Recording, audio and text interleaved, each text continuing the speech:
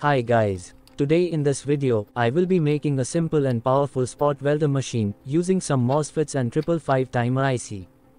In this circuit I have used 6 pieces of powerful IRLB4132 MOSFETs that can give up to 600 amperes of pulse current. This circuit is simply controlled by this 555 timer IC, and each time this button is pressed, it triggers the IC and passes positive signal to output pin 3 that is connected to gate of MOSFETs. So, MOSFETs get triggered and passes high current short for 10 milliseconds to the probes. For easy assembly I converted this schematics into the PCB. And the PCB is going to be look like this. You can download both circuit diagram and PCB files, link is in video description. In order to manufacture this PCB, visit jlcpcb.com. And here you can add the Gerber file I provided. After uploading, you can see the preview of the PCB. You can also change quantity and the color of PCBs as per your requirements. And then save to cart for checkout. Within some days I got my order from JLCPCB delivered. And the quality of the PCBs is amazing, and 5 pieces is for just $2. And now it is time to assemble the PCB. So, let's place all the components on the PCB according to the circuit diagram.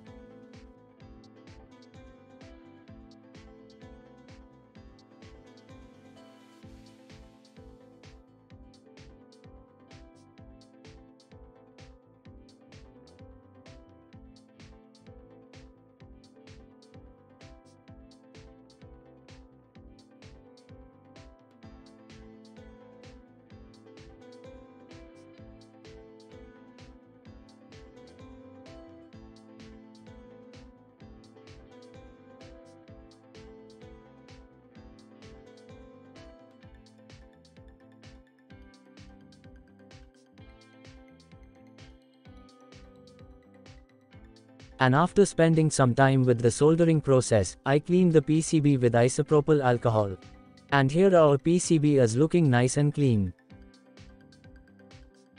Now pre-solder all the MOSFET pads.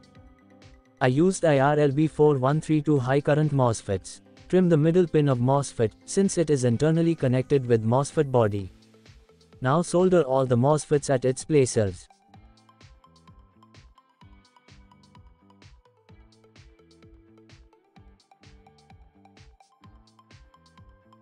Use a copper wire to make traces capable for high current tolerance. And do a thick layer of soldering on source and drain traces of MOSFETs.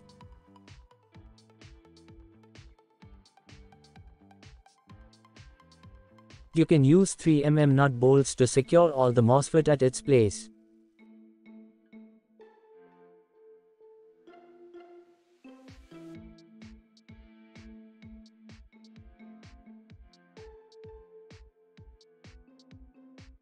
Now take a 555 timer IC and place it in IC base.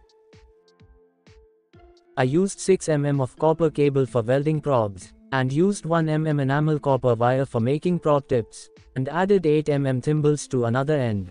For battery, I used same 6 mm cable and added alligator clips and 8 mm thimbles.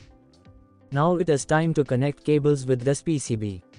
Connect battery positive and welding probes positive here and secure with a nut bolt.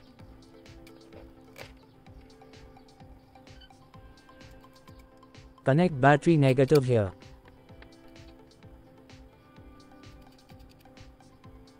And connect welding probes negative over here. Now we need this type of cable with 2 wires inside. Also we need a push button. Cut the one side pins of button. Now solder 2 wires with push button. On positive welding probe, place the push button and secure it with the 8 mm heat shrink tube.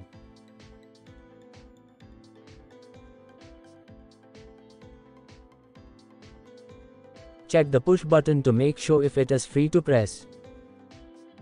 Connect the wires at its place, marked with BT1. Now finally our spot welder is ready to test. We just need a 30 ampere to 100 ampere battery, or you can also use 12 volt lithium batteries, as they provide high discharge current. As you can see, on each press LED gives milliseconds of blink, sometimes camera doesn't capture it. Now let's try to weld on 18650 lithium batteries.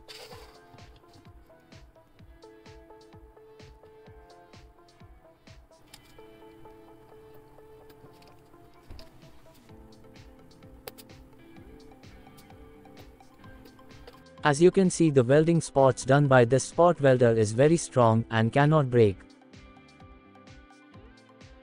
Now let's test on another battery.